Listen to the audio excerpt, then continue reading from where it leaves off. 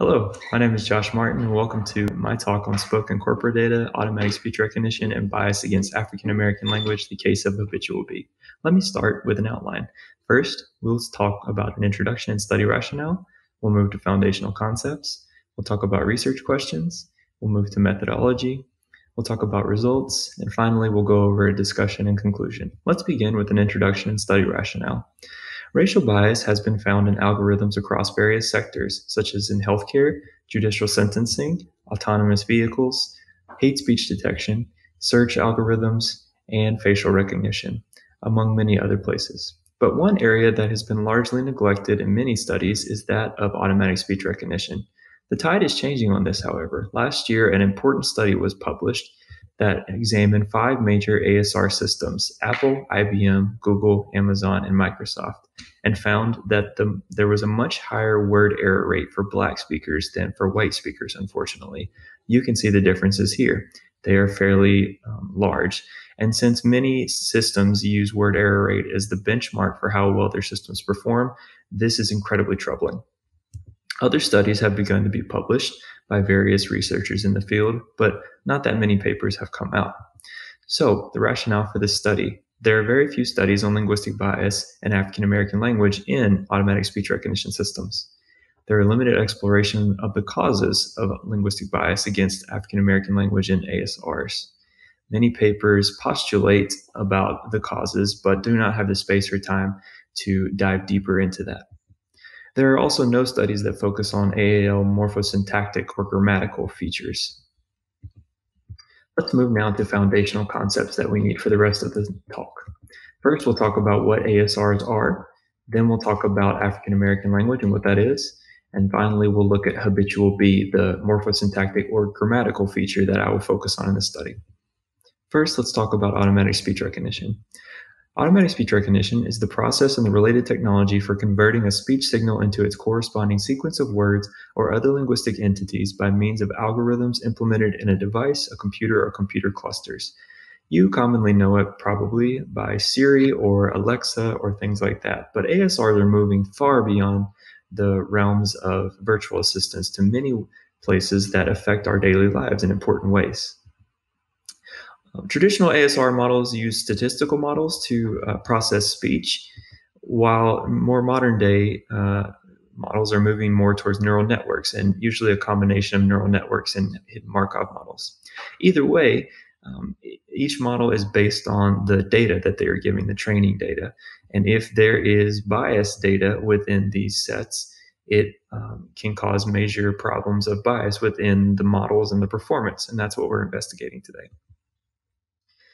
Next, what is African American language? African American language refers to all variations of language use in African American communities, recognizing that there are many variations within the umbrella term, which includes Gullah and African American vernacular language, or African American vernacular English for those who prefer that term, as well as varieties that reflect differences in age, generation, sex, gender, sexuality, social and socioeconomic class, region, education, religion, and other affiliations and identities that intersect with one's ethnicity and race and nationality.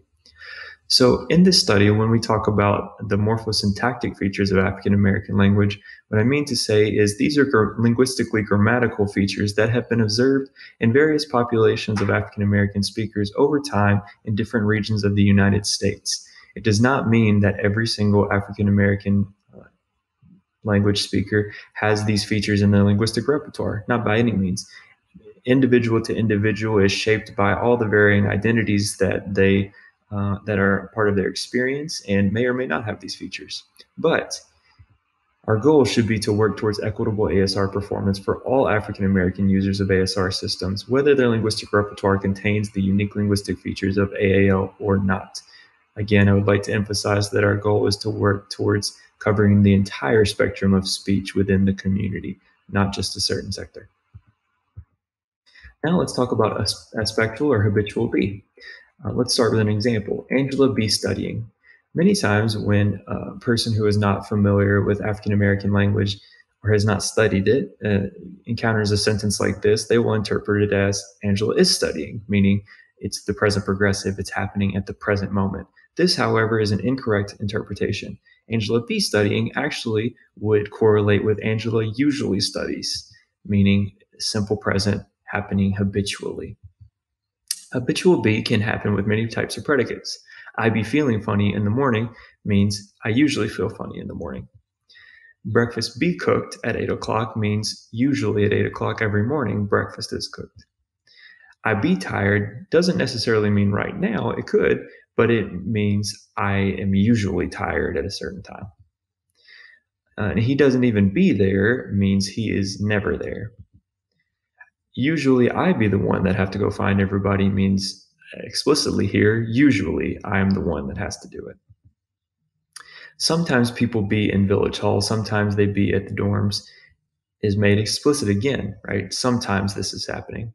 So all of these predicates can follow habitual be, and the be in these instances carries the characteristic of the habitual. What does that mean? That means that this be is not just uninflected and is a correlate of the present progressive. It's happening right now. It is a different form of be that is unique to African American language. And we want to be able to make ASR systems equitable enough to be able to process grammatical features like this one. There are also non-habitual uninflected forms of be, such as be following a modal. Modals are words like will, would, can, and could, or the infinitival to, like I want to be your friend, or in the imperative, like be careful. However, these be's, though they are uninflected, meaning they're not changed in form, are not the same as habitual be because they do not express the habitual aspect. These express different forms of mood and things like that, but not the habitual. So that's the difference. If we have training data that has a lot of instances of, for example, the present progressive, but only one instance of the habitual be, we know now that the habitual be there signifies something very different. Alejandra is studying means right now, but Angela be studying means habitually, two very different things. But if a language model were created based on this training data, whether statistical or neural, we know that if a user of an ASR system were to say Angela be studying, the most likely outcome is that the ASR would spit back Angela is studying, which we know now means something very different and would be incorrect. Move now to the research questions for this study. The overall study goal was to examine 4 spoken corpora widely used for ASR development and evaluation for habitual be. Then compare the results with a spoken corpus of AAL and its contents of habitual be. If the results are similar, the ASR corpora will likely not contribute to biased outcomes for AAL speakers who utilize habitual be. But the opposite is also true. If the results are not similar between the 4 spoken ASR corpora and the spoken African American language corpus, then it's likely that these ASR corpora do contribute to bias against African American language speakers who use habitual be. Research questions for this study. 1. How frequently does habitual be occur within the 4 ASR corpora as compared to an AAL reference corpus? 2. How are the occurrences of habitual be dispersed throughout 4 ASR corpora as compared to an AAL corpus? 3. How is habitual be used in the context of each occurrence within 4 ASR corpora as compared to an AAL reference corpus? In this context, frequency means the number of instances of habitual be in a corpus, how many times it happens. The dispersion is a measure of how habitual be is distributed throughout a corpus, whether it shows up in different files or not. And finally, usage is the content of words immediately adjacent to habitual be, or the context of habitual be, which is important for things like bigrams, trigrams, and other n-gram models. Let's talk now about methodology. First, let's talk about the corpora that we'll use. We first have Switchboard and Fisher. Switchboard and Fisher are both corpora that are conversational data that was gathered from telephone conversations arranged by a computer system. Switchboard in this case is actually the combination of Switchboard and Hub5, an additional set of 40 interviews that is subsumed under Switchboard. We also have LibreSpeech, which is a spoken corpus of read books from the LibriVox audio book recordings.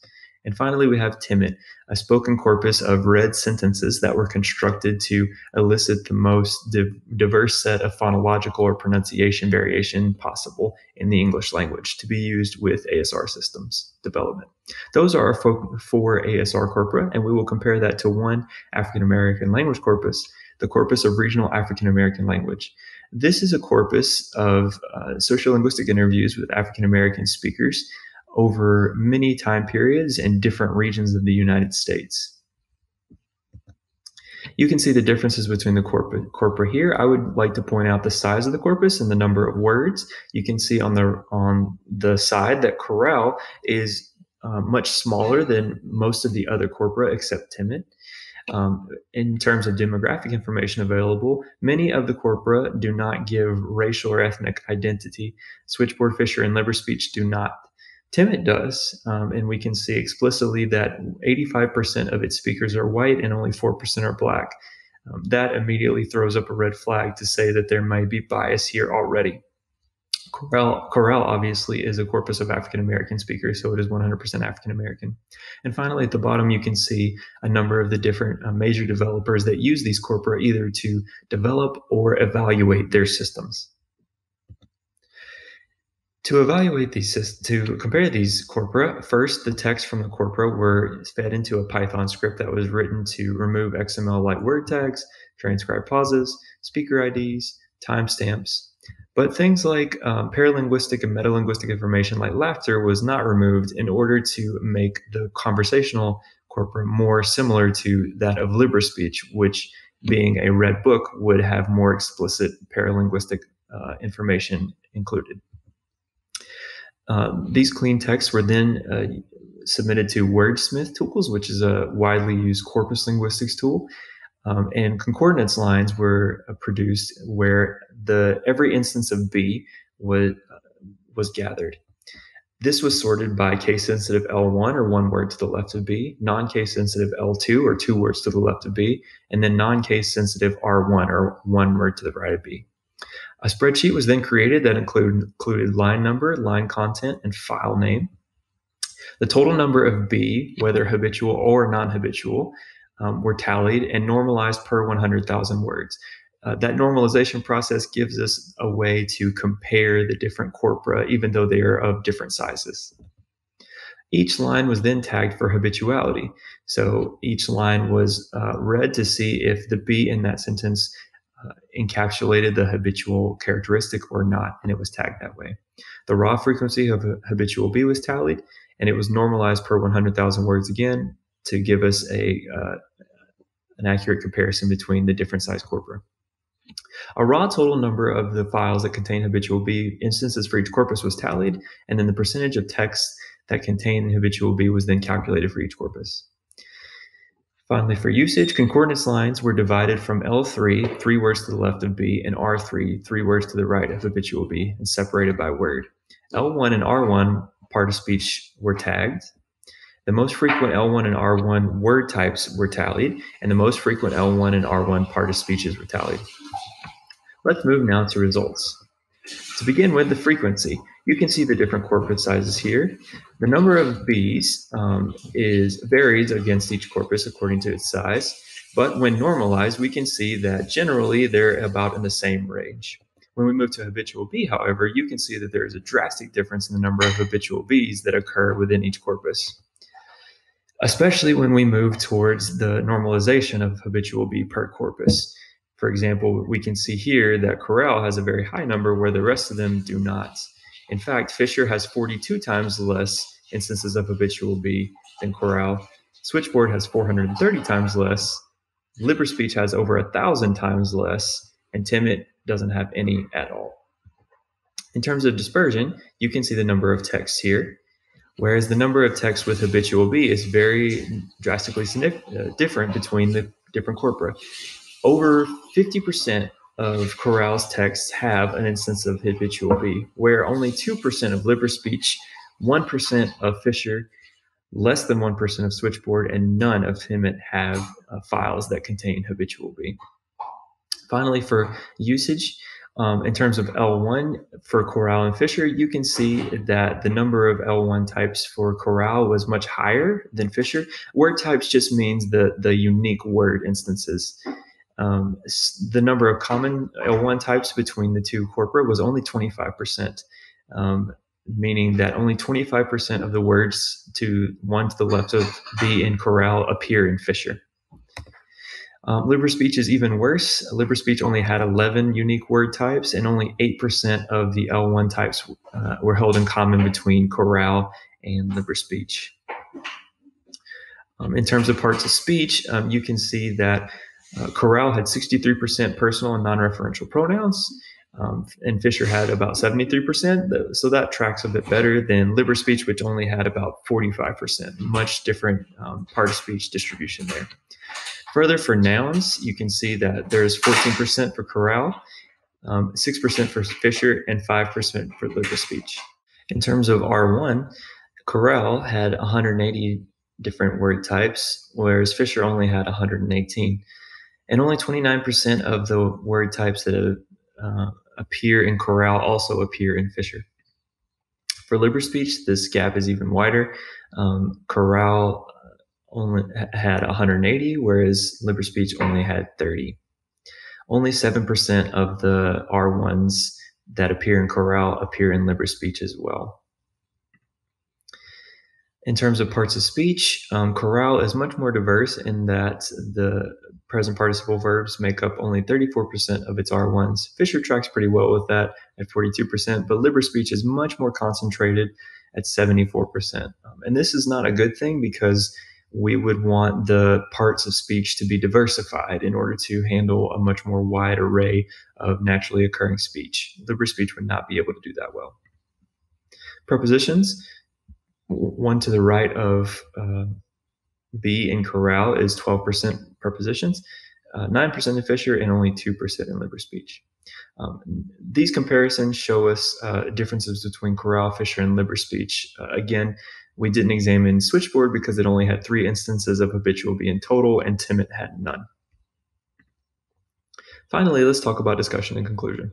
In terms of frequency, we see that there are very large gaps in how many times habitual B happens between the corpora. In Corral, it happens fairly frequently, whereas in the rest, it does not happen hardly at all.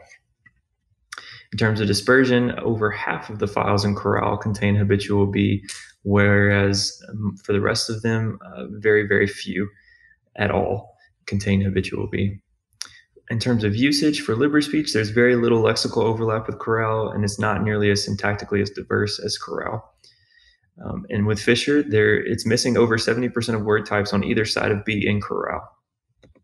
Finally, with demographics, remember we saw that Timid had only 4% Black speakers, and the others we have no idea, but if Timid is any indication, likely they didn't have all that many either. And so all of these combined lead us to conclude that habitual B is woefully underrepresented in spoken corpora, widely used in the ASR corpora in all areas: frequency, dispersion, and usage. These findings could portend the same lack of representation for other AAL unique linguistic features as well. It is highly probable that ASRs developed or evaluated with these corpora function more poorly for speakers who utilize the linguistic features of African American language, such as habitual B. Limitations and future directions. There are many more AAL morphosyntactic or grammatical features that must be examined. Also, AAL phonetic or phonological or sound or pronunciation features must be examined as well. And this study only postulates the effects on ASR language models. This needs to be tested. And finally, more awareness to racial bias in spoken corpora is needed. Thank you very much. Feel free to email me or reach out, or come see me during the Q&A session.